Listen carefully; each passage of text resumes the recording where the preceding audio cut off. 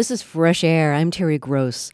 My guest is Joni Mitchell. Since the late 60s, she's been one of the most influential singer-songwriters in popular music. She hasn't been writing, recording, or performing for the past few years.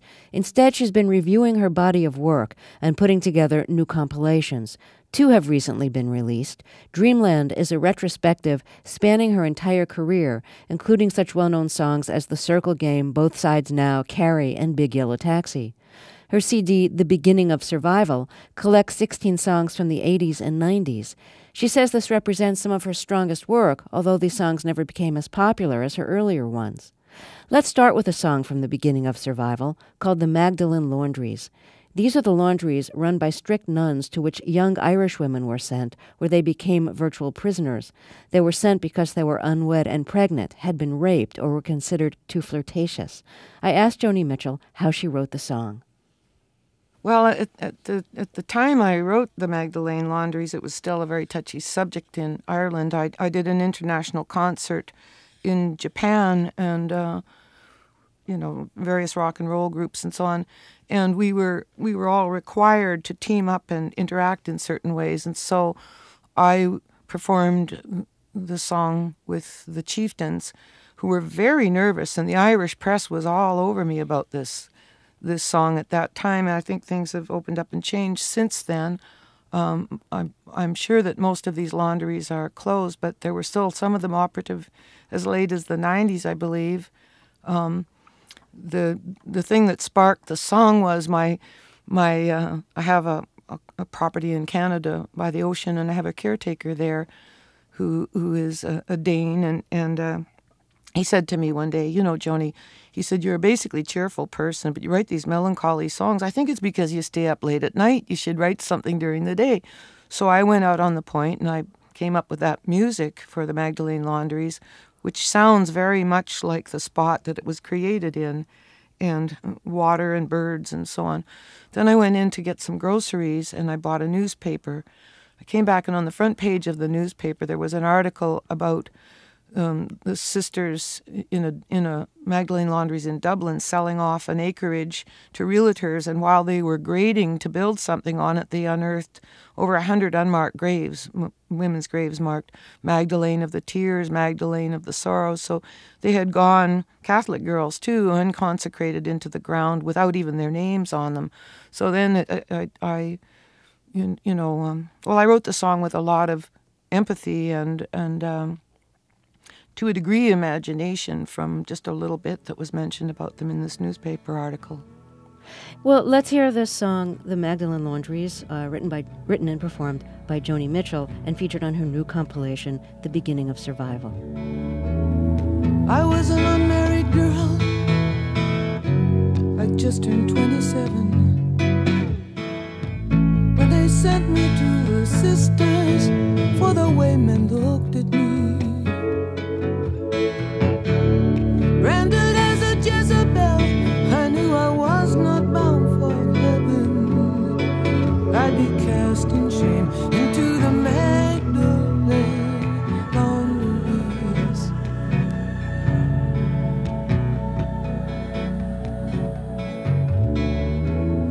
Most girls come here pregnant, some by their own fathers. Got that belly by her parish priest. We're trying to get things white as snow, all of us woe-begotten daughters, in the steaming stains of the Magdalene Laundries. That's Joni Mitchell, recorded in 1994, and that song is featured on her new compilation, The Beginning of Survival. Now, my understanding is that you're not writing or performing now, that you're on a hiatus from writing and performing. Do you miss it? I mean, are you singing at home even though you're not performing on stage? No, I can think of nothing to raise my voice in song to at this particular time. I don't want to write social criticism. I don't want to write angry songs. I'm waiting for something to happen, I guess, within me. I've said, and I think there's an element of truth, or maybe it's very true, that I wrote songs from the time that I lost my daughter until the time she came back. And since my family has returned to me, I don't write anymore. It seemed like I mothered the world until I got my own family to, mother or befriend. Could we explain what you mean by that? When in 1964, you were pregnant out of wedlock, and you, I guess this would have been a big scandal at the time, yes? It was in 1965 I gave birth to a girl. The traditional way of dealing with it in those days was the child would be taken away and you didn't see her, and that made it and placed up for adoption. But in 1965, in the city of Toronto, girls came from just about every city in Canada to give birth to these children in the anonymity of the city. It was the year before the pill was available, but the movies had gotten very sexy. So there was a moral shift, that was taking place. And Toronto, there were more babies than there were adoptive parents available at that time. The only thing I'm saying, the only thing that need be said about this is that having time on my hands since my child was taken away from me, for the 33 years that my child was taken away from me, I concerned myself with the society in which she was in, which was getting sicker and sicker and more delusional by the day. I was still viewing, you're supposed to start your family and secure your family and your faith or whatever the backbone of your family life is. And then if you have the energy left over from your family, you stretch out into the community, and so I had no family at my nucleus, and I just stretched out into the community. It concerned me the direction morally that America, especially as a leader of the free world, was taking, and especially within the context of my industry, the way in the name of rock and roll, bravado, rebellion. I mean, rock and roll when I was a teenager was a bit naughty, but naughty and nice, and it was still swinging, so it still had joy in it. But as it went from being a black innovation, which had a lot of joy in it, to being a white innovation, which had a lot of the only thing that white people knew about rhythmically was war and funerals. So rock and roll, the beat became more warring and more funereal, and the presentation of the female image in rock and roll became more hostile and aggressive, and ultimately explicit whoring, which is what happened, more in recent times, out-and-out pornography for preteeners. Finally, I found myself in a musical culture that I could not relate to at all.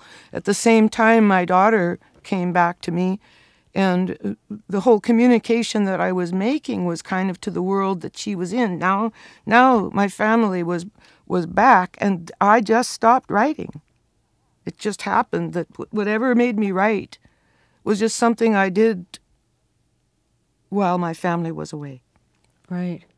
You have 2 new compilations now, and your compilation Dreamland collects songs that span a good deal of your career. And I'd like to talk a little bit about how you think your voice has changed in the years that you've performed. You used to sing a lot in a high kind of falsetto voice, and then your voice really deepened. Part of that was age. Probably part of that was cigarettes. One of the songs on the new CD, Dreamland, is a fairly recent version. I think it's from 2000 of Both Sides Now. So I thought it would be interesting to hear that orchestral version from 2000. You have a full orchestra behind you, back to back with the original version, and hear not only how your voice changed, but also how you interpret the song differently. I think it's a darker song. It's a slower song. And when you sing it later, and you've also changed some of the melody around. You're kind of almost like improvising within the melody in the 2000 version. But here's the other thing. It's like I have Wayne Shorter comes in and plays with me. He's got a tenor and he's got an alto horn. Uh-huh. And depending on the piece of music, he uses the tenor or he uses the alto horn. So, I mean, a lot of the very high end is gone. It's just gone. That happens with opera singers that don't smoke over 50. Opera singers sometimes retire. But I do have this rich alto voice, which is unharmed. You know, I'll never be able to trade guitar licks, you know, to mimic a guitar again. That's way up in the stratosphere like that.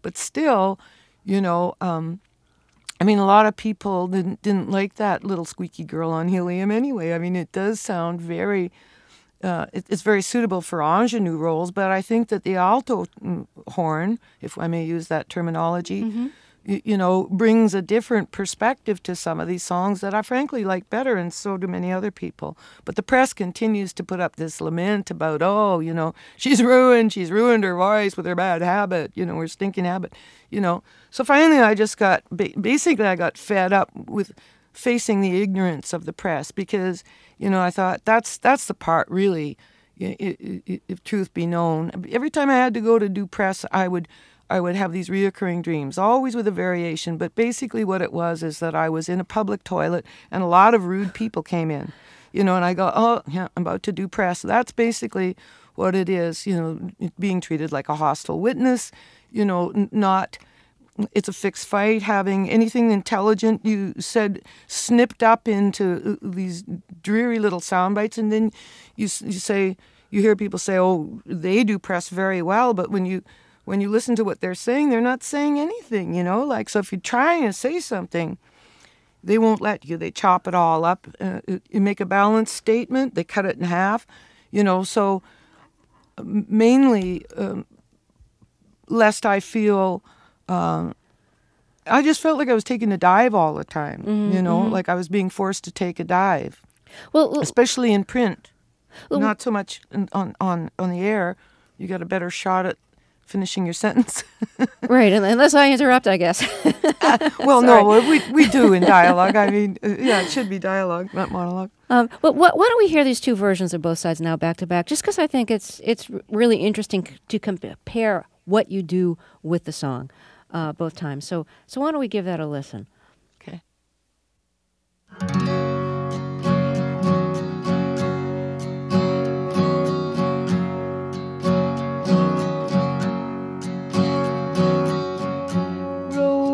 Flows of angel hair and ice cream castles in the air and feather canyons everywhere.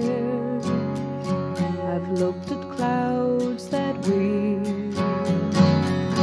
but now they only block the sun.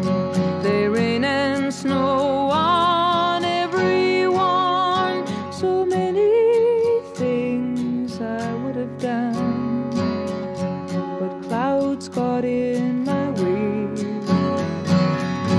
I've looked at clouds from both sides now, from up and down, and still somehow it's cloud illusions I recall.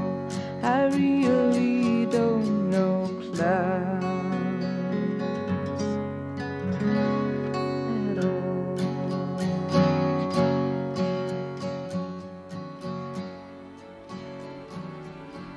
Rows and flows of angel hair and ice cream castles in the air and feather canyons everywhere. Looked at clouds that way, but now they only block the sun. They rain and they snow on everyone. So many things I would have done, but clouds got in my way. I've looked at clouds from both sides now, from up and down, and still somehow it's cloud illusions I recall.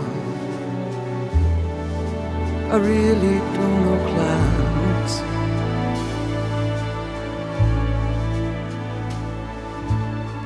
At all. That's Joni Mitchell. We heard the original version of Both Sides Now and the 2000 version, which is included on her new anthology, Dreamland. We'll talk more with Mitchell after a break. This is Fresh Air. Let's get back to our interview with Joni Mitchell. She has 2 new compilations, Dreamland and The Beginning of Survival. When we left off, we were comparing her 1967 and 2000 versions of her classic song, Both Sides Now. It always struck me that Both Sides Now is the kind of song about, growing older and wiser and therefore seeing things a little differently. And of course, you wrote the song when you were really pretty darn young. And the 2000 version of it is when you really are older and wiser. And you're looking and you're singing that song that you wrote, years ago when you were so much younger. And I was wondering if the song meant something different to you when you recorded it in 2000 than when you first recorded it. Well, I wrote the song when I was 21, and I didn't feel that it was a successful version. The interesting thing was that the astrological influence, the main thrust on my daughter was that she has to come to grips with fantasy and reality. It just has to do with the time that she was born. And the early work that I did right after her birth was almost like I was raising her because the meditations that I was doing at 21 were on fantasy and reality, which is my daughter's thing to learn here in this life. That whole song was a meditation on fantasy and reality. It begins with, each verse has a very naive beginning verse, and then the second half of the verse is coming to grips with reality. So each part has a kind of a fantasy half and a real half. Years went by, and I heard Mabel Mercer sing it in a small piano bar in New York. She was then in her 70s, and I would be about 24, I guess. And I went backstage to see her afterwards because she did a magnificent job of it. She is a chansonnier, so she spoke her way through it, but she brought the drama of the text so to life. And I went back and said, Miss Mercer, that's the best performance of that song I've ever heard. It needs to be done by an older person. Well, she was really offended. I didn't tell her I was the author or anything, and I thought what I learned was, a woman is never old. Even a woman in her 70s doesn't want to hear, like an older woman like you, especially from a 20-year-old girl. So, but it took a long time. Theatrically speaking, it was, it was just odd, I think, to be singing that song when I was so young. And the meditation was so big, it seemed like I hardly scratched the surface of it. So I never felt it was really successful. Now, the liner notes of your new compilations feature paintings that you've done. The covers of both of the compilations feature self-portraits that you've done, because for years you've painted as well as written songs and performing. And I'm wondering if it's difficult for you to do self-portraits. I mean, I don't know if you think of yourself as a self-conscious person. There's so much reflecting on yourself and staring at yourself that you must have to do a good self-portrait. No, a self-portrait is like a portrait of, like any portrait, really. It's very exacting relative to landscapes where you have a little bit of poetic license. So, I'll work for a while on landscapes. And the only reason I started doing self-portraits is because I wanted to do my own album art, and the record company insists that you stick your kisser on the cover, right? Otherwise I would choose something else. But somehow the company believes that records sell more if the artist's picture is on the cover. So, but there's no real difference between a self-portrait and a portrait of anybody else, except that people don't understand portraiture. I mean, I might accept in a painting of myself something that I wouldn't necessarily accept in a publicity photo. In a publicity photo, you want to look nice. In a painting, you want to capture an emotion, and it doesn't matter whether you look nice or not. You know what I mean? Mm-hmm. It has to have, a painting is very different from a photograph. So, and any portrait is like a pool game. It's a series of little abstract angles. And either you get the angles right or you get them wrong, whether it's a self-portrait or a portrait of somebody else. Sometimes in a self-portrait, the source material that I'm looking at is more attractive than what I end up with. if I did that to somebody else, they'd probably get ticked off. I can do that to myself. I can stop the painting, even though it may not be as flattering as you know, at the moment where it's putting out, it's conveying something, some kind of an emotion, you know. Joni Mitchell will be back in the second half of the show. She has 2 new CD collections. Dreamland is a career retrospective. The Beginning of Survival collects songs from the 80s and 90s. I'm Terry Gross, and this is Fresh Air. I think I'm falling in love again. When I get that crazy feeling, I know I'm in trouble again. I'm in trouble, 'cause you're a rambler and a gambler and a sweet-talking ladies' man. And you love your loving, not like you love your free.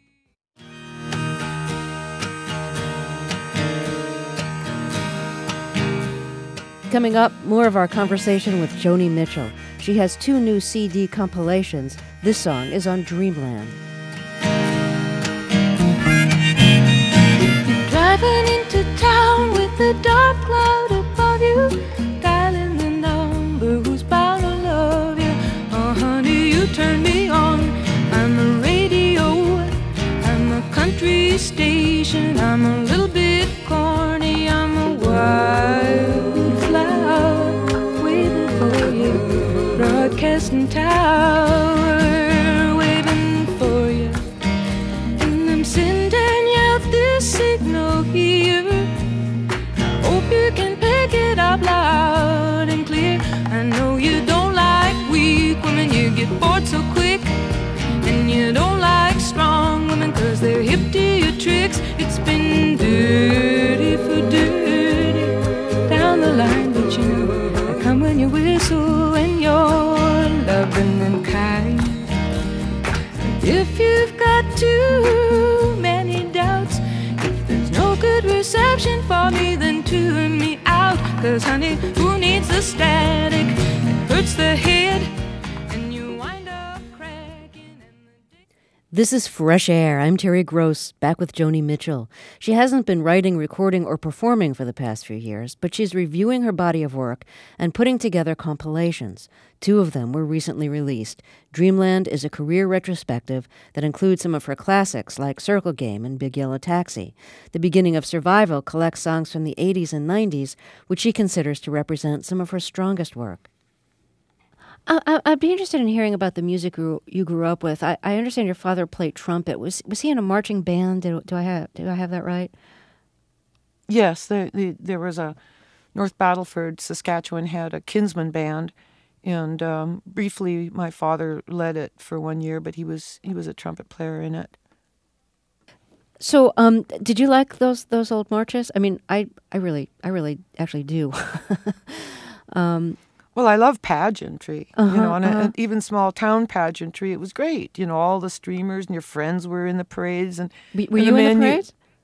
Sometimes I'd be on floats as a kid, yeah, and it was a small town, and there was a lot of that kind of goofy drag, like bearded drag in the parades too for comedy. Mm-hmm.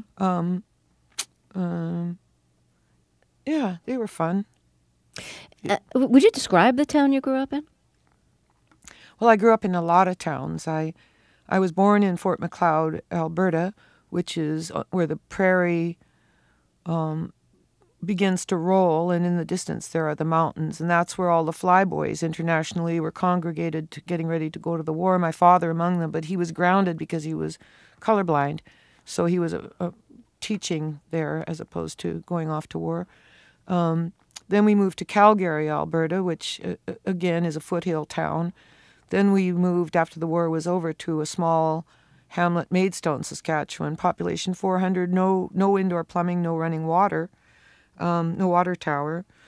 And that was a good experience. That gave me a third world experience. Our water was delivered on horse-drawn wagons, flatbeds. My grandfather was one of the first white men out there. So my mother, I was only 3 generations from... Oh, I see. So it was like the frontier. Yes. Okay. I've spoken to many artists over the years who during their developmental years as a child or in their early teens, had some kind of like severe injury or illness that basically sidelined them from the kind of lives the other children were leading, and they stayed home and they either read or painted or listened to music because they couldn't go out and do anything else. I know you had polio. Well, first of all, you don't have polio. Polio is a disease that strikes the central nervous system, and the duration of the disease, infectiously speaking, is 2 weeks.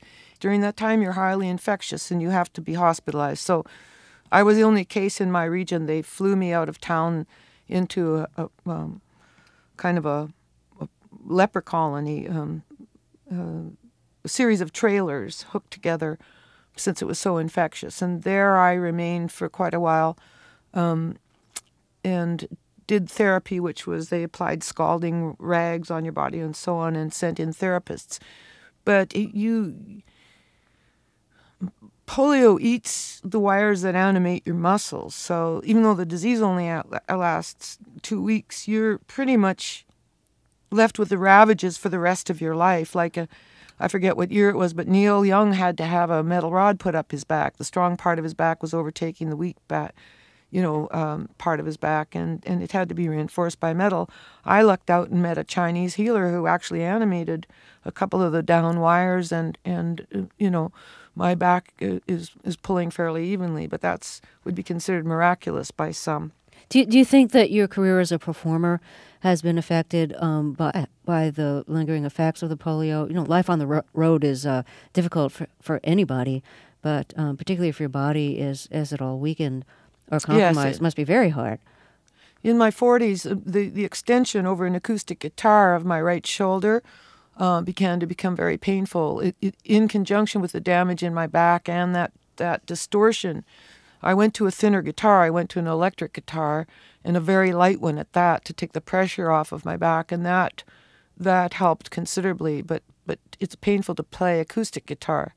A nice little thin electric is better. That's another reason for that shift, which some people lament. Oh, go play acoustic. Well, go sit on a tack. I mean, it's like no, it's too painful. No, I'm sorry. Go ahead. And also, when you're traveling, you're carrying heavy bags on you. You're kind of laden down like a donkey, and the cockeyedness of my back also created an inequality in my 2 feet. So I developed a tumor, benign, in my right foot. So standing, high heels are certain things that are kind of attractive for show business. I can't wear. The polio has to be worked around, but I've never seen it as a problem per se. My guest is Joni Mitchell. She has 2 new compilations, Dreamland and The Beginning of Survival. We'll talk more after a break. This is Fresh Air. This flame, you put her in this Eskimo, in this hitcher, in this prisoner of the fine white lines, of the white lines on the freeway.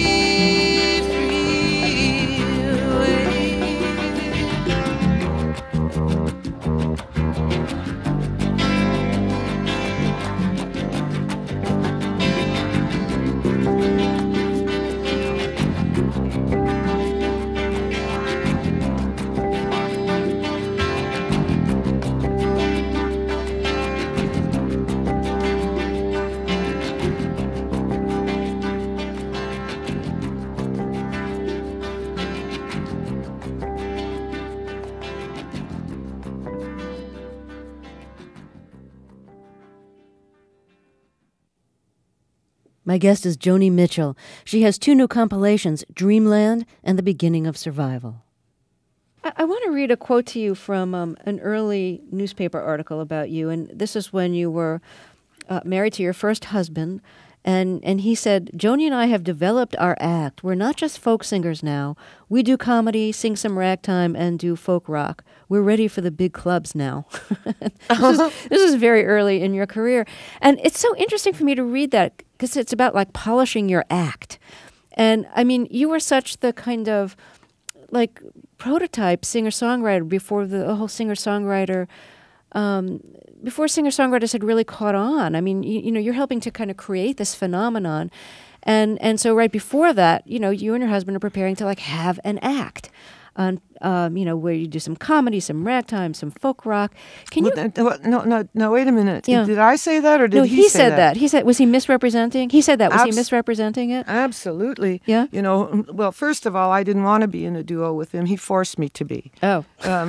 You know, secondly, the comic emerged because he forced me to. You know, I had to be on stage with a lot of stuff that I couldn't relate to. So, you know, I was a bit of a punk. I just think of me as kind of a little Johnny Rotten a little bit, but things hadn't gotten quite so wild. But the spirit, when I met Johnny, I thought, you know, I feel very kindred to him. And we're similar kind of, I don't know what you'd call it, but anyway. So how could I tolerate this act? I had to send it up. Like we would do Flanders and Swan. Not that I don't like Flanders and Swan. I just didn't want to do Flanders and Swan.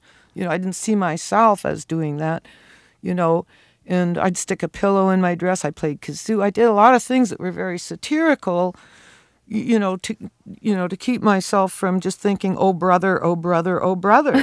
You know what I mean? It was like, so the comedy evolved really kind of in a reactionary way out of me. Not that, you know, and I don't even think he got that I was being sarcastic. At what point did you realize that you would start performing songs that you wrote and that you would be, you know, the best interpreter of your own songs? I mean, I'll say the first time I heard your name mentioned was when Judy Collins was performing at Brooklyn College. It was sometime in the, I don't know, mid-late 60s. 67 maybe, 66, I can't remember. And she said, there's this wonderful songwriter, you know, named Joni Mitchell, and I'm going to do one of her songs. And I think she did Clouds. And, you know, first I heard of you. And I think that was true for a lot of people, that they probably first heard you through other people performing you. Mm-hmm. Here's how it evolved. I started singing folk music for fun in art school. And I could pick up some money, which gave me money to smoke, and it gave me money to bowl, and it gave me money to go to movies. I was on such a tight budget. So by singing folk songs, I could, you know, make this money. That was the extent of my ambition. You know, it was just something that I did for fun while I was studying to be a painter. And then when I traveled to other places, there would be resident folk singers, and the folk community was extremely narrow-minded and tyrannical and very political, but in a kind of a irritated way. You know, it wasn't an attractive colony to me. I just thought, you're too, you know, you don't know how to party. You know, like you don't loosen up. You don't know how to party.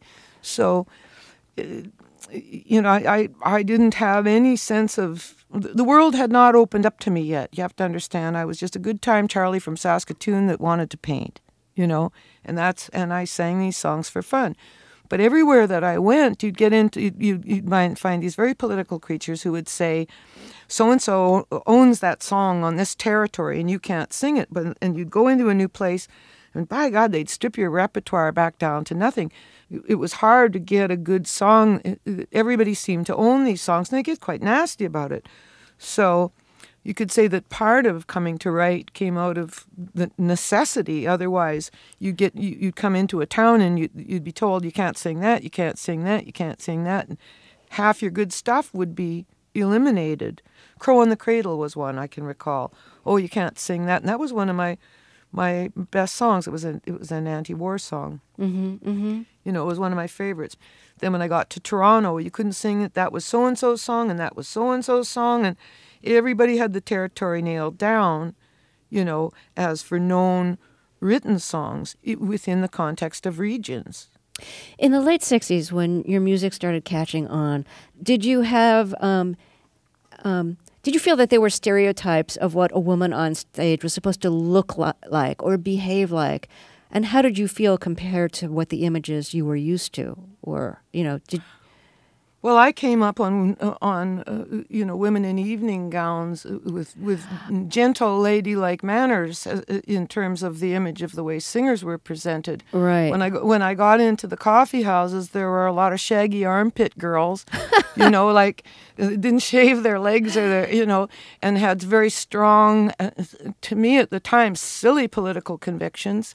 And I was intuitively correct, even though I was not very well educated. As it turns out, most of their heroes were CIA plants and everything, So I had a pretty good antenna for crapola even back then. But there was this stark, serious, communist kind of way of dressing in the coffee houses, and I made my own clothes, and they were pretty flamboyant. They were like chartreuse lace. They were more Beatleish or something. I don't know where it was coming from. It was just, I'd buy old pieces of cloth and old belt buckles and make these dresses. So I dressed very oddly in the context of the coffee houses. I never really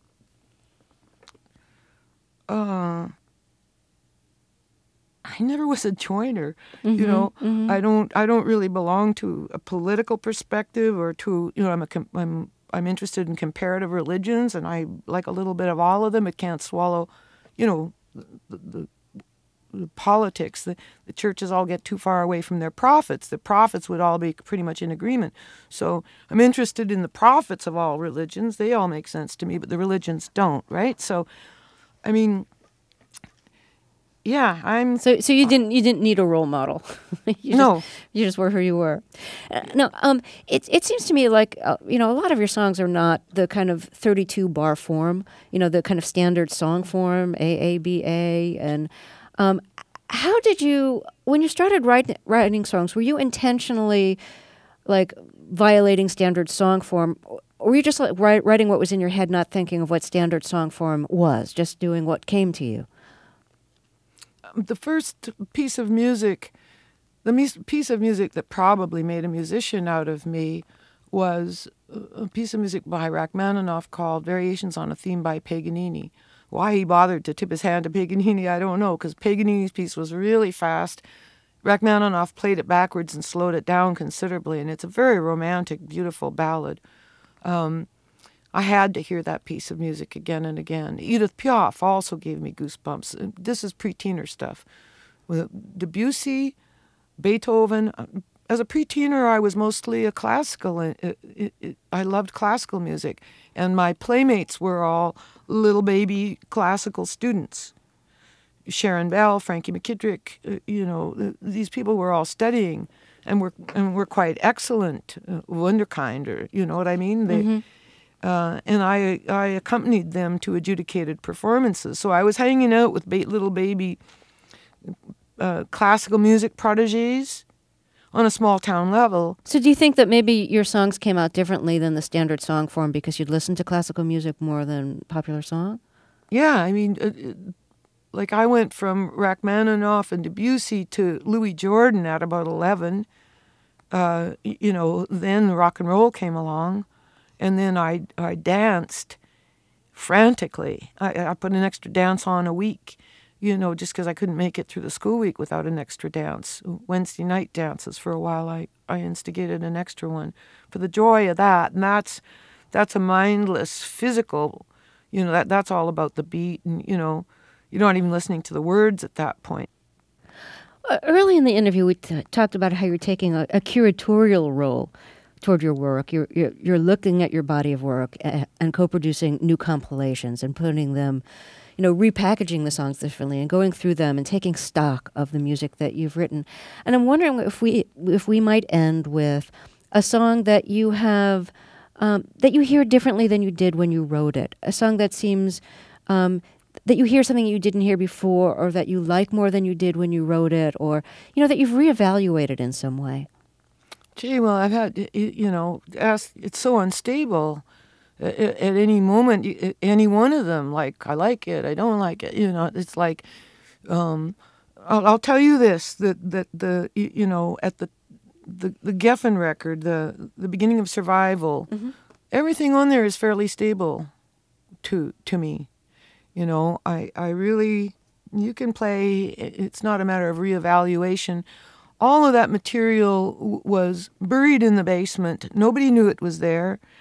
For 20 years, it was repressed. It was not on the shelves of any store. I had to fight personally, without management, without lawyers, to get it resurrected.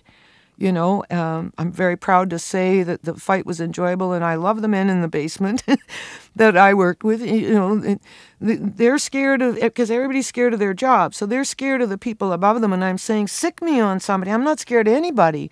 But anyway, I got this stuff out of the basement and back on the shelves, and you can play anything off of the beginning of Survival. I'm very proud of this album. I think it's my best work. It's my thought deep and hard, and tried to be, you know, fair, not generous, but fair and smart and soulful. And, you know, I think a lot of things come together. People might say, oh, listen to the drum machines on there. But that enabled me to do the rhythmic composition. And, you know, whatever the prejudices are against this music, I would like to, before I can write again, I need people to give it a fair shake, because I'm sick of people saying, there's nothing here, this is no good. You know, it's taken too much of a bad rap, and I'm very proud of it. Do you want to choose a song? Anything off of there. Okay. Good enough. Then we'll choose one. Well, Joni Mitchell, it's really been great to talk to you. Thank you so much. Thanks. Joni Mitchell has 2 new anthologies, a career retrospective called Dreamland, and a collection of songs from the 80s and 90s called The Beginning of Survival, which includes this song, Slouching Toward Bethlehem. Turning and turning within the widening gyre, the falcon cannot hear the falconer. Things fall apart, the center cannot hold, and a blood-dim tide is loosed upon the world.